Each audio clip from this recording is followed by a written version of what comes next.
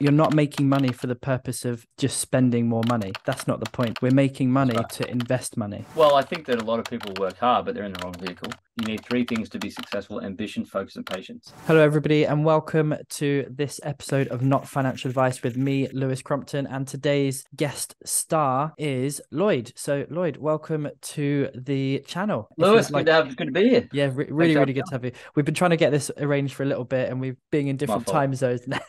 I wasn't going to throw you under the bus, but yes.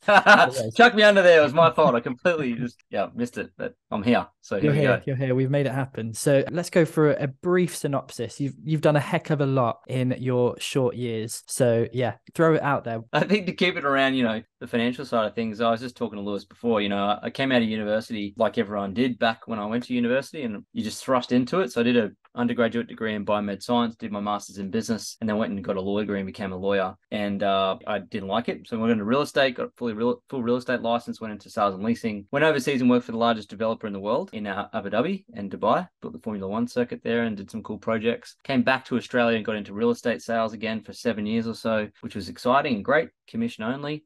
And then parlayed into network marketing and built this online network marketing business part-time to over $1 million with my wife. And that transitioned us out of our jobs and then helped us advance and scale our share portfolio beyond 7 figures, which is obviously really exciting.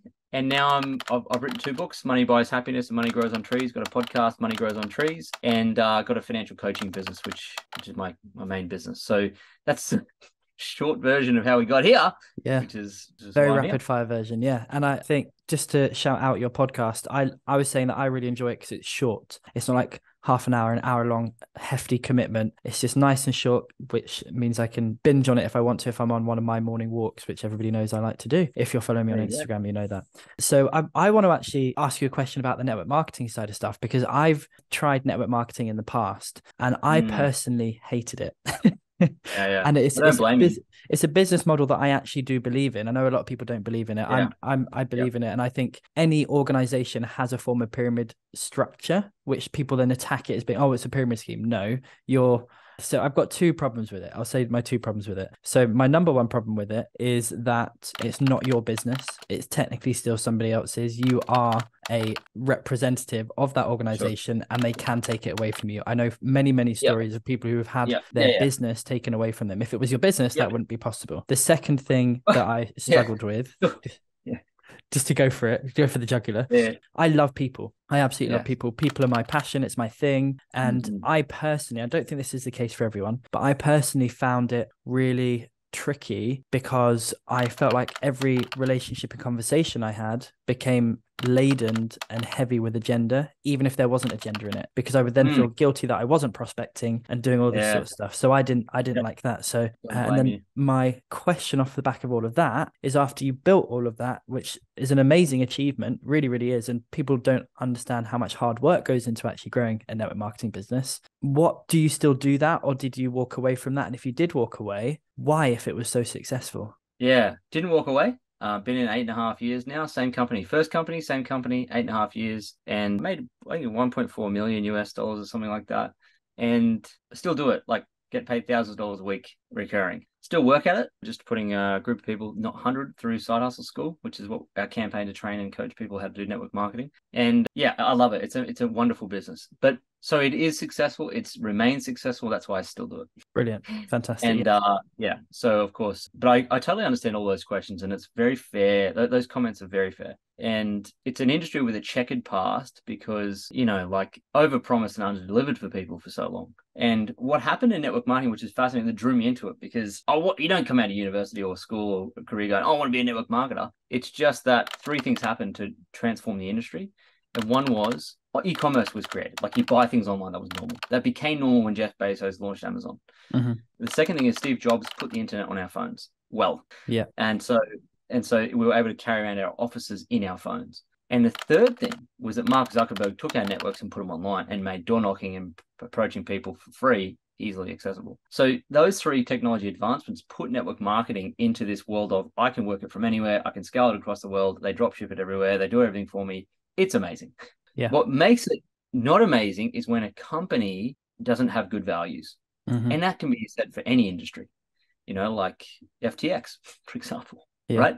no culture, no good, all that, and it failed. So it's the same sort of thing. And I think that when you're trying to find a network marketing company, it has to have the right values, a good quality product, legacy, been around for 10 years or more, got good systems, good compensation plan, fair and equitable, good team, good environment, good people. And if you find that, then it's like, and now we found that first go. I was like, wow, I really just dig everything about this. Now, at the time, we didn't know we were going to scale this thing and do a 10-year business build or longer. We just wanted to make an extra few $100 to put into our index fund. That was the whole objective.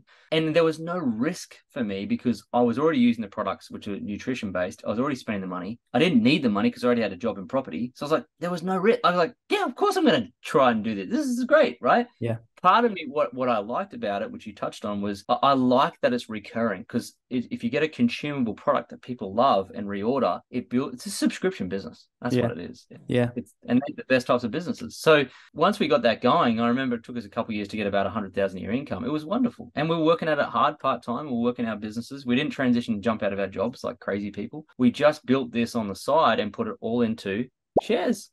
Yeah, this is something which I really value about you and what you talk about, because I feel like we have an affinity around this type of stuff. So you're not making money for the purpose of just spending more money. That's not the point. We're making money to invest money. And that, it sounds like it's a common thread with you through all of these things. And I'm similar. And this is the way I talk about trading, because obviously I'm a trading educator. And when I teach people to trade the financial markets, again, I'm not saying get out of your job as soon as you possibly can and trade the financial markets, because that is crazy and you will potentially damage yourself. I'm not saying that's not possible, but people don't understand the leap in mindset that you have to be able to do that. And why would you do that when you can then have trading income from less than 30 minutes a day, plus your job income, which is secure? Well, I mean, nothing's guaranteed, is it? But way more secure. And you can funnel both of those things into investments which are going to grow even more over time.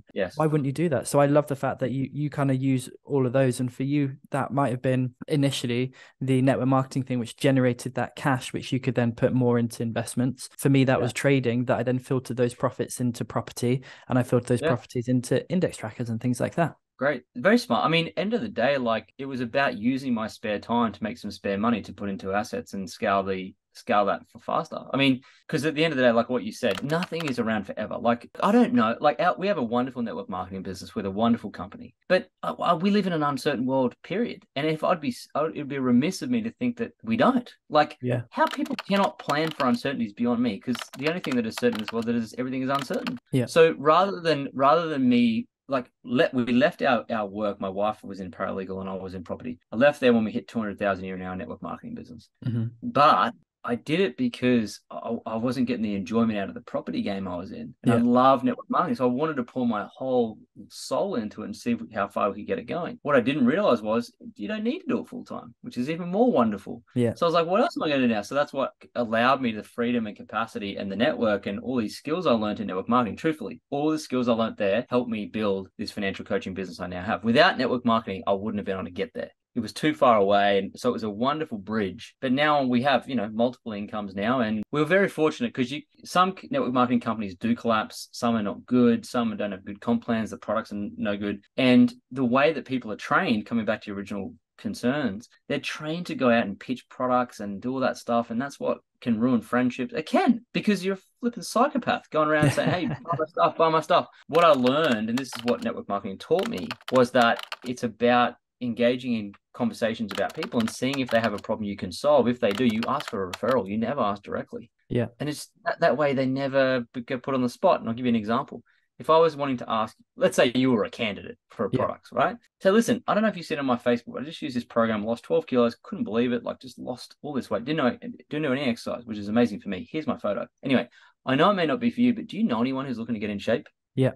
Just throw it up. You know what I mean? Completely. And that's so I've obviously do property as well, and I've done property training. I've had training about everything I do in my life because I believe in training and education, and that's one of the things they say in property as well. So if you're looking to raise finance, you don't ask someone directly for finance. You say, hey, I've got this thing, I invest in property, these are the numbers, do you know anybody that would be interested? And if that person's interested, it's not confrontational. And they'll say, oh yeah, me, pick me. I'm the one that wants to do that. And what's also interesting about that's called a referral ask. And what's interesting about that process of prospecting is that when they say me, they're an inbound lead.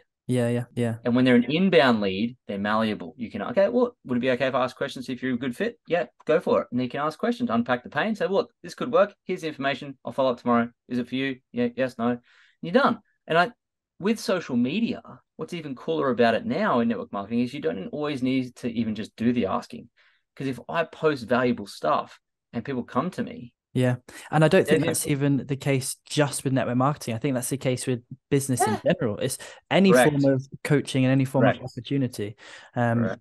and because my business is an opportunity-based business, like I give people an Yes. opportunity to Yep. trade financial markets in a safe Yep. way, in a profitable way, in a Yep. time manner which only takes them 30 minutes a day once they know what they're doing. I always caveat that once they know what they're doing, because you're not going to tomorrow start making $1 million off of trading. And That's again, right. there's all these unrealistic expectations. And I think the opportunity industry, I'll say, to kind of broaden it, I think you made a really good point. There's been so much damage done to it because of over promising and under delivering. And often that over promising is how little work is required.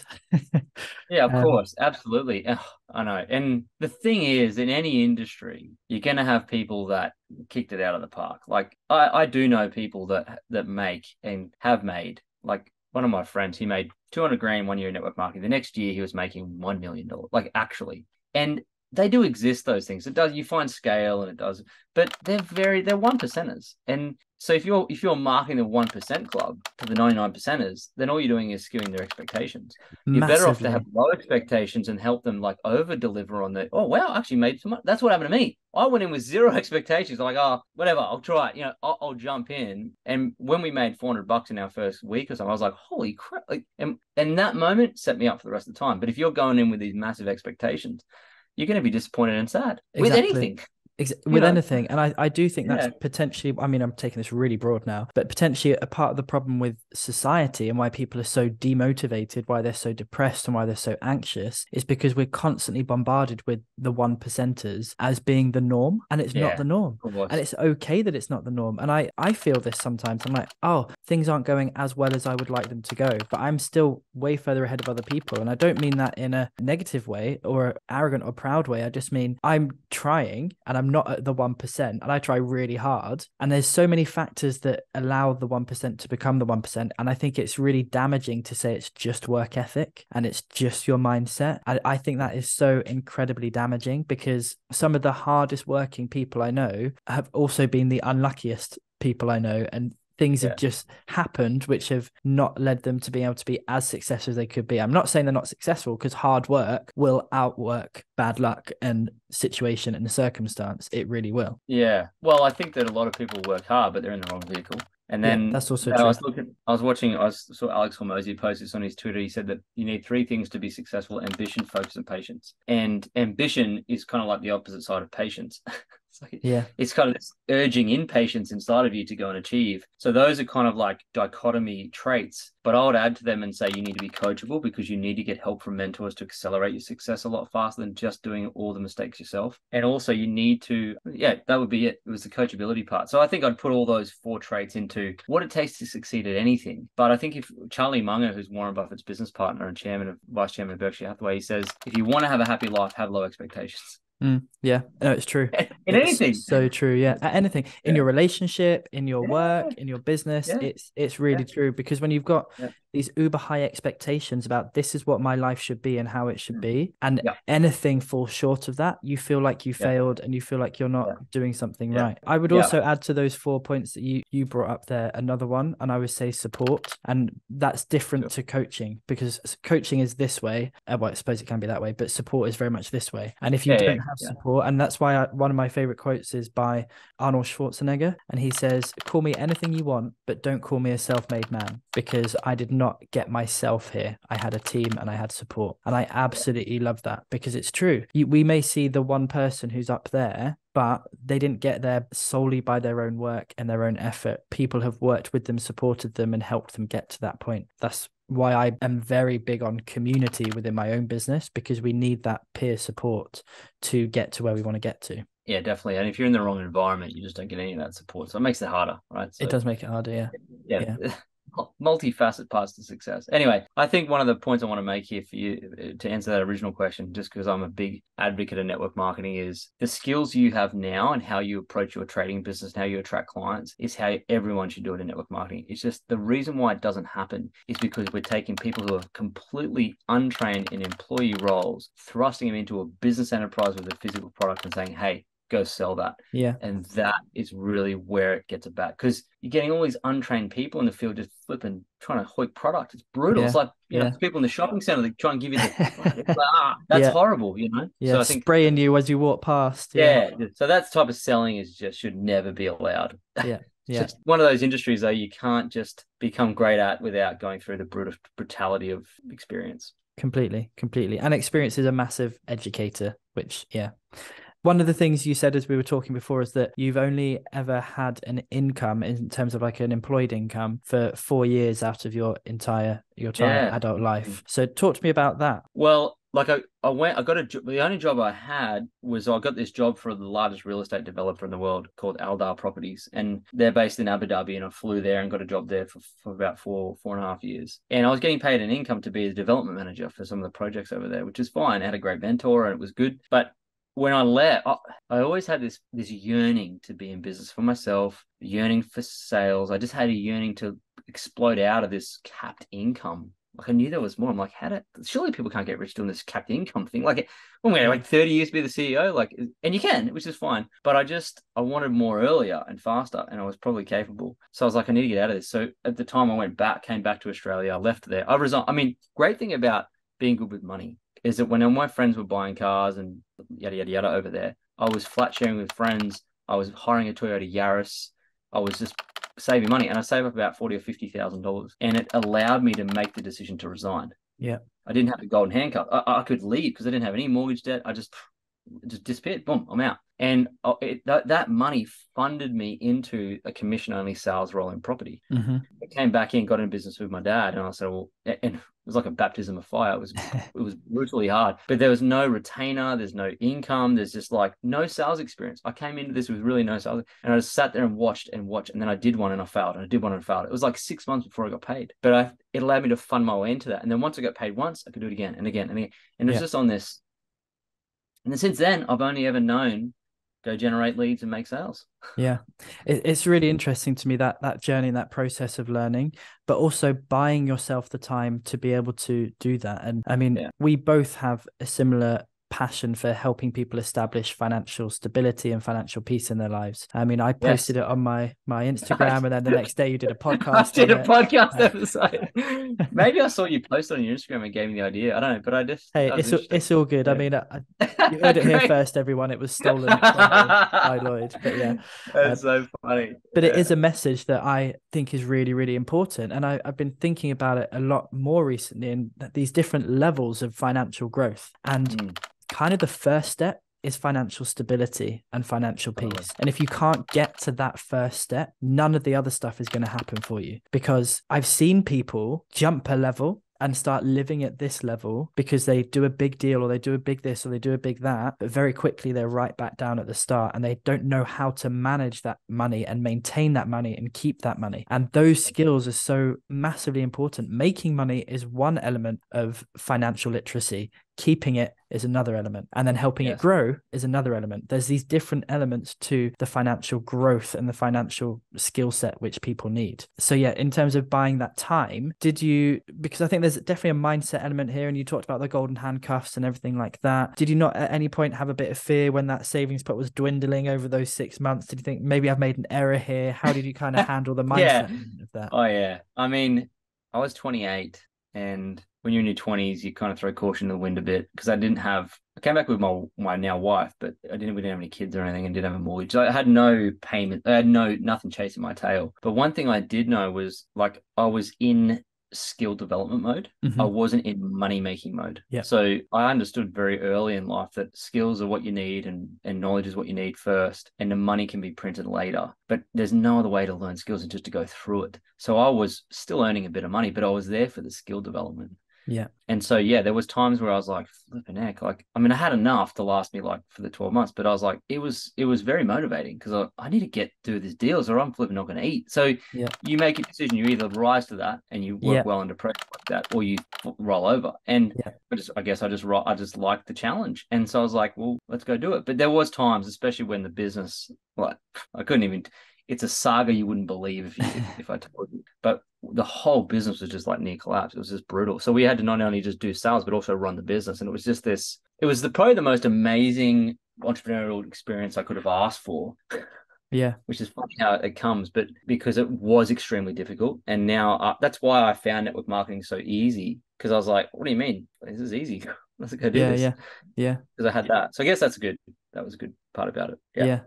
And so because I think a lot of people have that fear element when they're about to start something new. And I think if you can put it in that mindset element, which you just talked about there, of skills development. And I'm thinking about my own students and their journey, because a lot of people within the financial learning education world, they want to get rich now. That's what they want. They're desperate to get rich right now. And I think if you can communicate effectively that actually you have to do some learning first. There's a skill set for you to develop here, and then you can start making money. I think that's really, really important and a really good way to put things into perspective for people. So that's that's really good. Yeah, it's interesting, isn't it? People want that people, what is it? People wish for the sword, or people pray for the sword, but not the power to wield it. Yeah, yeah, very, very true. So I was praying for the power to wield it before I wanted it, and that's why I remember sitting in my property deals. I'll do a property deal, see a client come back, read The Intelligent Investor for a bit. Like I was priming and learning and preparing myself for the money I was going to make because I needed to put it somewhere. And I was ferociously buying Berkshire Hathaway stocks at $80. Yeah. As much as I could. It's now over 300. So it's like what I could get money. Now I was going to multiply it. How was I going to do it? Yeah. So speaking of the sword and speaking of violence, talk to me about boxing. How did that happen?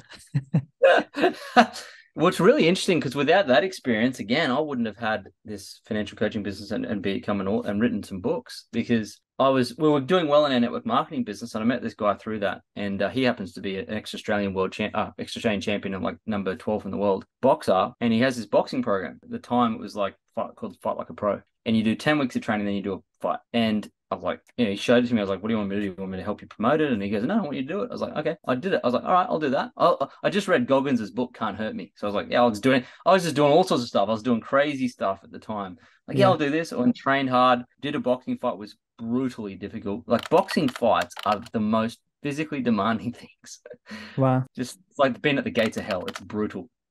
Just the cardio, I mean, like it's just not you don't even feel the pain. It's just the cardio. Anyway, so won that, which was exciting. And it was an amazing experience, of course. But what was great was the training. When I was training, it was really hard training, grueling. But I liked the challenge and the hardness of it. So I kept doing it with Gavin, his name is now a dear friend. And he said to me one day, I was talking to the guys around about money and investing and micro investing, all sorts of stuff they wanted to learn. And I was just kind of like listening. And I helped these kids. I said, hey, you need to set up this app and start looking at this. And he said, this is amazing. He said, you need to write a book. Yeah. And he said, and so what he did is he said, you're going to write a book and you got 4 weeks, go. Wow. And held me accountable to it. So I did it. And then his son has actually helped me to like bring it all to life because he's wonderful in marketing. So the whole experience actually created and birthed this entire business that I've got. Yeah, yeah. And again, I think it just speaks to the power of who you were around, who's in your environment, who you connected to, who you're talking to. Because if you're connected to people that aren't inspired themselves, then what inspiration are you getting?